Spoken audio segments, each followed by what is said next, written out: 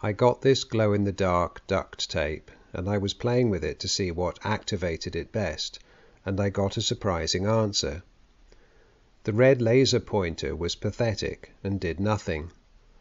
A regular white LED did work a bit, but a blue LED was pretty good. I figured that the shorter the wavelength the better, so I tried an ultraviolet LED, and it was awesome. It was especially striking because to our eyes it doesn't look like the LED is bright at all.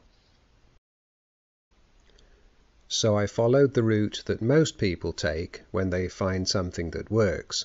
I made a bigger one. I ordered some UV LEDs from AliExpress for pocket change, and they duly arrived a couple of weeks later.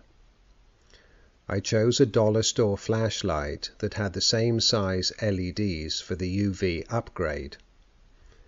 If you're going to copy me, choose a flashlight that comes apart. I was going to use this one, but I couldn't find a way to pry it open without breaking it.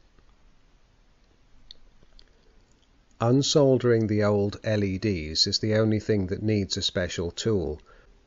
I'm lucky to have this solder sucker, but solder wick would do. Maybe I should present this as a how-to guide, but really there's nothing to it. Just switch the LEDs and get the polarity right.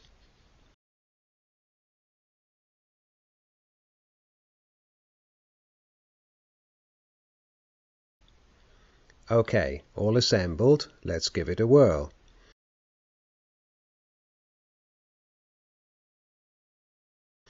Here's a pattern of buckyballs I happen to have that'll make a good mask.